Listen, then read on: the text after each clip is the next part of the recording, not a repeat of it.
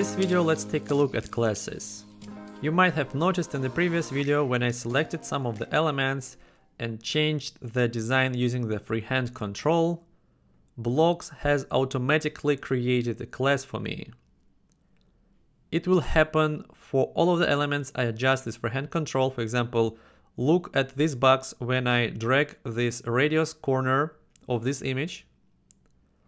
Blocs has automatically created this image style class, which is basically the style for this element. So if you want, you can copy this style, this class, and apply it to all other elements, and you will be able to apply the class. And now, because all of these elements have the same class applied, when you change the design of one element, the class will be adjusted for all of the other elements. For example, we can change the margin, we can apply the size settings, and so on. So these type of classes are freehand classes, and these are automatically created and managed by Blocs app itself. But we also have two other types of classes. The first type is custom classes, which you can create yourself. And to do that, let's say that we have this banner here, and in the sidebar we can change the color to something we like, for example this black or some other color. But what if we want something more fancy? Well, for that we need to use custom classes. So let's get rid of this color, and instead let's go to this classes box in the top right corner of our right sidebar, and let's type the custom background. And when we click on this, we will open the class editor. So inside here we have a bunch of options. If you have used Blocs 3 before, you can notice that there are so much more things we can do in Blocs 4. And of course, we will explore most of these features during our design process of the website in this course. But right now, let me show you how to create some custom looking background. So as you can see in the sidebar here, these are the settings we get by default in the sidebar. We can set the image, maybe change the style a little bit, and maybe enable the parallax effect. But in class editor, we can do so much more. For example, we can create the gradient backgrounds.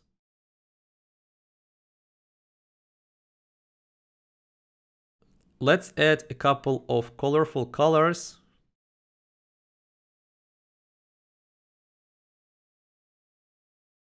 And if we want in Blocs 4, we can now add even more than one and more than two. For example, let's add the third one like that. We can change the type to radial and a couple others. We can change the angle. We can change the direction.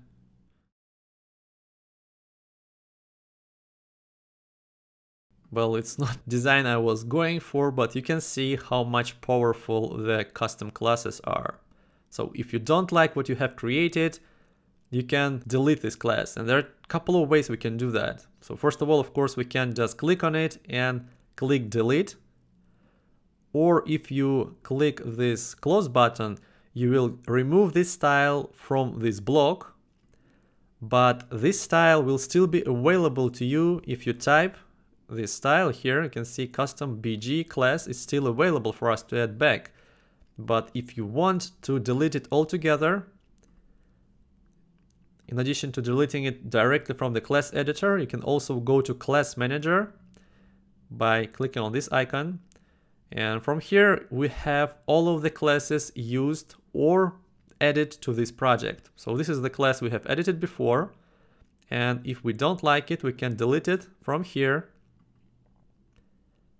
Or we can also use the new feature in Blocs 4, which will allow us to delete all of the unused classes. So very useful feature, and I might use that during the design process for our project here. Okay, let's try a couple of other functions we have in Class Editor. So let's switch to our other website. And let's say that we want to change some design of our images. For example, let's say that we want to change this image a little bit. So let's add a class, custom image style. Let's open the class manager. And there are a couple of new features, for example, CSS filters. You can add a number of cool features here. For example, you can make this image more saturated. And we can add the multiple filters actually. For example, we can make this, well, I guess you want to use saturate and blur together, but if you want, you can do that here. And if you use Blocs 3, you know that we can switch between the normal state, which is the normal state obviously, to hover state. This is when we hover the mouse over the element, and active state when we press on the element. Now in Blocs 4 we also have focus and visited states, which are very useful for a couple of things. I will show one of the user cases for this when we come to work in these forms later on in this course. In addition to that, we have so much more cool features related to custom classes. For example, the new positioning tab, which gives us so much freedom of placing the elements anywhere we want on the screen. We also have the new interaction called toggle class, which will allow us to create some very cool effects and design elements for our website. I will use this for one of the elements I'm going to build in this website, of course. There are so many features related to custom class I want to show you, and when I will be building this website, I will do my best to show you all new features available in Blocs 4. For example, we have the flex classes now, we have the class library manager, which allows us to use the classes stored on our computer even outside of this project. We will take a look at them as we go and build this beautiful website. Finally, we have bootstrap classes, which are not visible on the design canvas, but they're baked in inside Blocs because, as you know, Blocs 4 is based on Bootstrap 4. So, of course, if we go to the class manager, we can add some of them from this subclass library, but if you want to learn more, there are a bunch of resources online, and I will link a few of them in the description below, which let you find the bootstrap classes. For example, in this case, I'm working this form, and let's say that I want to change the appearance a little bit. So we can go to, for example, this website, and let's type form, and you can see it gives us all of the form related classes, and this one used on input text area and so on. So let's copy this class, go to our class manager, add it here, and now if we open it, we can change pretty much anything we want about it, starting with the size, borders,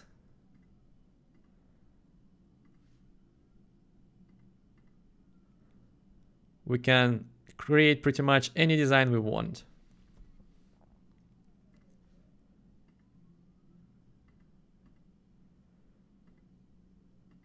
And in addition to that, I will show you how to find classes right on your computer using the Safari WebKit or even inside the Blocs preview.